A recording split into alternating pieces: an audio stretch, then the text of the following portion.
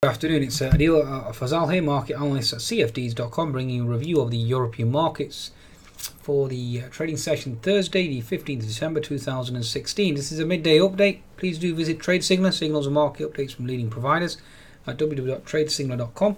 You can download the app on the Google Play and the Apple App Store. Okay, now let's try and fathom the moves overnight post FOMC. In terms of Asian markets, first and foremost, you have the Asian indices more or less negative. You have the Shanghai down 0.7%, the Hang Seng down 1.7%, the Nikkei more or less at present it's more or less flat. Okay, and the Asian Dow down as well. So you also have the Australian markets down overnight too. In terms of economic data this morning and overnight, the main focus was on the manufacturing PMI from Japan. That came in slightly better than expected, although the machine tool orders came in weaker. In terms of European PMIs, you have French PMIs that came in on the stronger side. German PMIs, one came in stronger, the composite came in stronger, but the services came in weaker. Okay, and the manufacturing actually came in slightly stronger as well.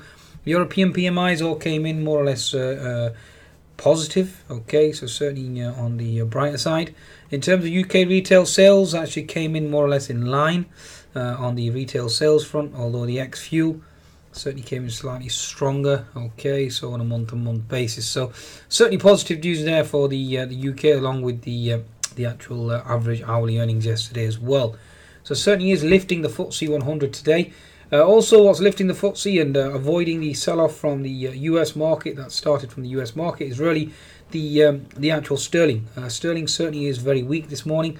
Let's have a look at sterling. Let's bring up sterling for you. So the euro as well, touching 1.04. So weaker euro, weaker sterling, and both are acting like a potential stimulus for UK and EU equities. Now you can see here on the 60-minute chart, you had quite a flush. The 4-hour chart, you had a rally up to 1.27, and now we're back down to 1.24 again. Okay, now we've had the BOE, and the BOE certainly has sounded dovish, even though the retail sales numbers came in on the stronger side. Okay, so certainly did sound dovish, and that certainly is helping the FTSE 100. Now we are coming into support on sterling very shortly around the 1.24 zone, so therefore a bias would certainly be considered potentially bearish for equities. But given the fact that we have this report with regards to Italy, potential Italy government ready to intervene with euro 15 billion to recapitalise ailing banks, so the banking concerns certainly are being alleviated as well. Also, the euro at 1.04 certainly is acting like a potential stimulus, along with the stronger PMIs as well. It certainly seems to be in euphoria land at the moment. Okay. The French CAC, we'll come on to the technicals shortly. Okay, so let's start off with the German DAX, and let's see exactly where we stand with the German DAX and the daily chart. Daily chart at the moment, we are into that pivot R3 resistance. The next potential resistance on the German DAX and the daily chart really is seen at 11,430. That's the next potential resistance. On the weekly chart, we do have resistance on the weekly. Bring this up for you. Weekly chart again, you have 11,360, 11,430. So that's the two zones of potential resistance that you have, and which corresponds with the daily chart as well. Okay, even though yes, we have the potential hawkish stance from Yellen, it certainly is acting like a potential stimulus for European equity. So just bear that in mind. Okay.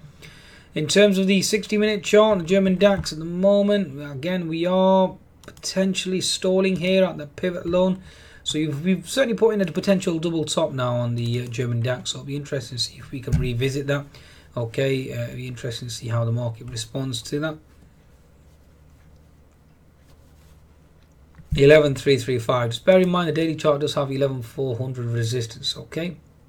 In terms of the French CAC, let's bring up the French CAC for you. Daily chart still consolidating. You do have a horizontal resistance which has been holding at 4,800. Okay, so that certainly needs to be respected. 60-minute chart, we have been consolidating in this bull flank, so certainly an argument there for us to continue to move higher. 10-minute chart, we have actually made a new high in the French CAC, so bear that in mind. Okay, so it needs to be respected. So higher highs and higher lows, as we already know, and bias certainly still remains bullish at present. Okay. Moving on to the FTSE 100 weekly chart, we're still within that bearish candle. So weekly chart certainly is bearish. A daily chart at the moment is putting in a doji candle.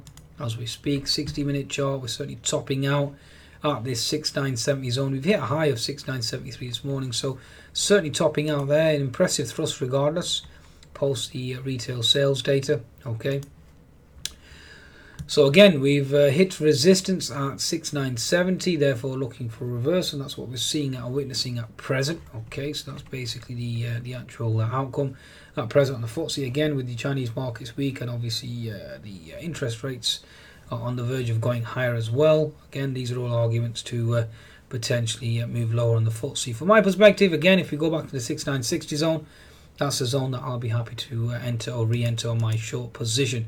European equities, like I said, are being helped by the weaker euro. Okay, certainly being helped by the weaker euro. We had a pivot high of 3246 before we started to reverse again. So again, a higher high has been established, so it certainly needs to be respected. And again, you could certainly make a higher low here, and then again higher high. So certainly bullish price action here from European equities, or EU equities, helped by the weaker euro. Okay, right, folks, I think that's a summation. Now, the euro itself on the weekly chart, we've actually broken the key support that was here at 1.0450. Now we're in no man's land really in terms of the next potential move. I mean, we could certainly move very quickly, or we could certainly fail altogether. So again, certainly needs to be observed. Okay, if that were to go, then it certainly does open up the path to further weakness in the euro, which in turn will help European equities move higher. So if you just remember that potential link and chain, it should be well. Okay, on that note, be sure to visit cfds.com for your trading needs and take advantage of the bonus. Goodbye now.